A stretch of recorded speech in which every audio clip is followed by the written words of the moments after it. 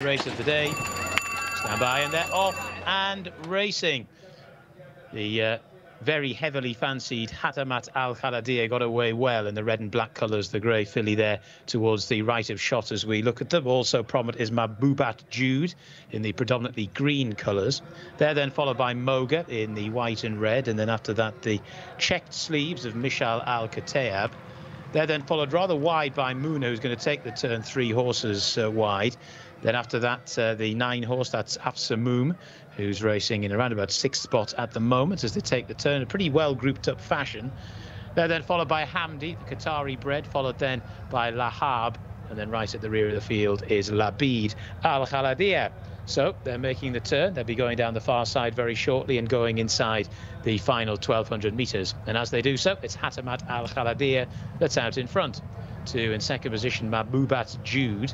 Then towards the outer in third, Mishal El Kataib, who, as I said, has been a little bit wide in the run. Even wider still, Muna in the orange cap jockey trying to get back in there, Khalid Al Mamoni, to get a slightly more economical run nearer the rail.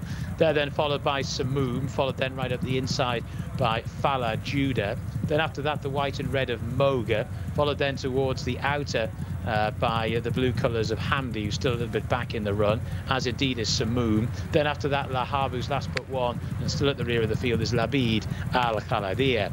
So they're making the turn out of the back straight very shortly, and it's Hatamat Al Khaladia who's out in front and travelling pretty strongly on the sharp end at the moment. In second spot, Mishal El Kataib. Then after that, in third, Fala Judah, who's now beginning to struggle as they make the turn and head towards the final 500 metres. Muna is trying to stay on. They're then followed by the green and white colours of Mahboubat Jude. But as they start to turn for home now, 3/4 of a length is the difference between Hatamat Al Khaladia and a rather tired-looking Mishal Al Kataib. Staying on, though, is Muna from the back of the field. She's beginning to make headway, and she now moves into third spot. Still trying to stay on is Fala Judah, but it's Hatamat Al Khaladia that leads them down towards the final couple of 100 metres. In second position, Mishal Al Kataib. Then after that, down the centre of the track, Muna, who is making progress, but it's only incremental as they go inside the closing stages. And Hatamat Al Khaladia battling on the far side. Mishal Al Kataib. Hatamat Al Khaladia could really rather do with the line, but is going to get there though. Hatamat Al Khaladia has beaten into second.